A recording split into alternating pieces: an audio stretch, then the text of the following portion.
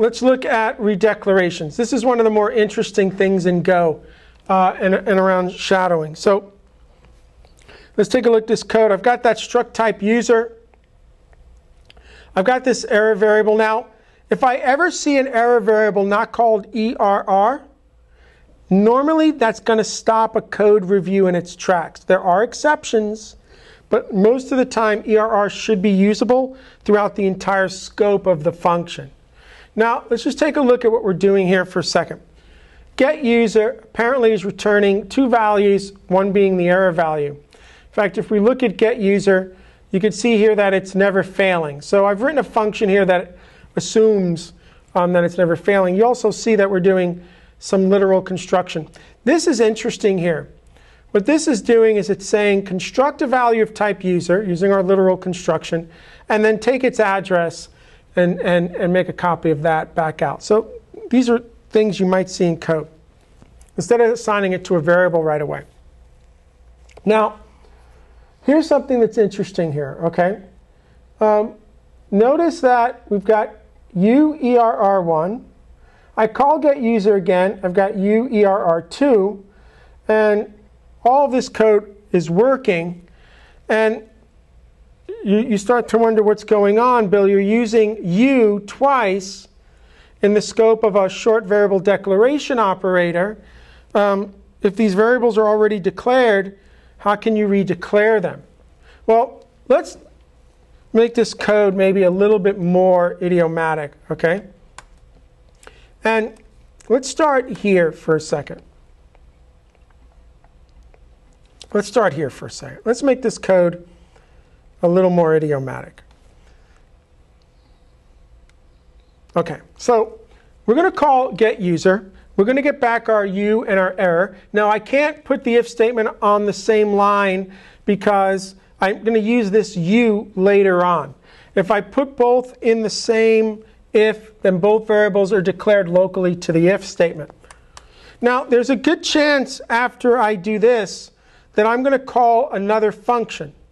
In fact, let's do the following for a second, just to make it a little bit more realistic. Let's call this type customer. We can have the same exact thing, it doesn't matter. And let's write a get customer function, okay? So assuming we would probably pass in that user, right? If we wanted to be a little bit more accurate here in terms of code that we probably would want to use. And I'm not going to use the variable, but we would get it. All right. You would see here that a lot of times what will happen is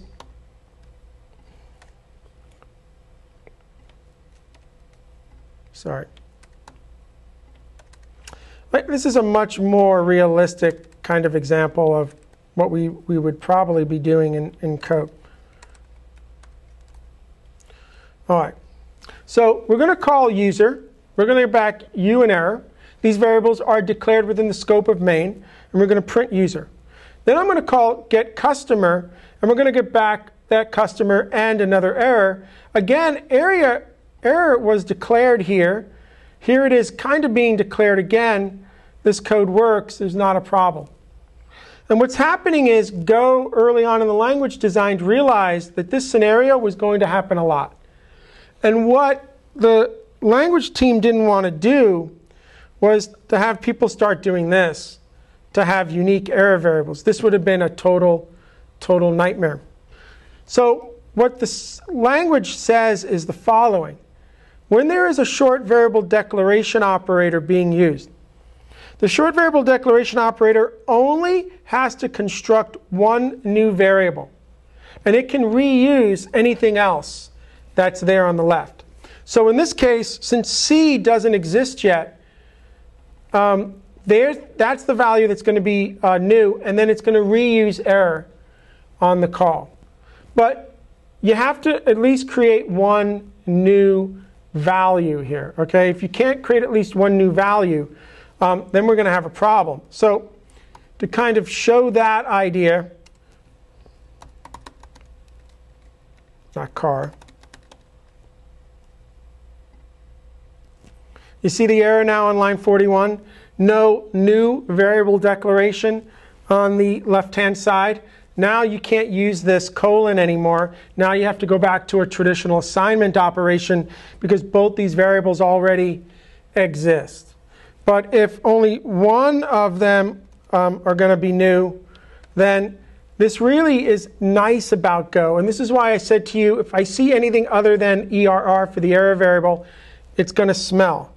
Because we should be creating that new variable and we should be able to reuse this variable all the way through. And it's going to help with other types of bugs.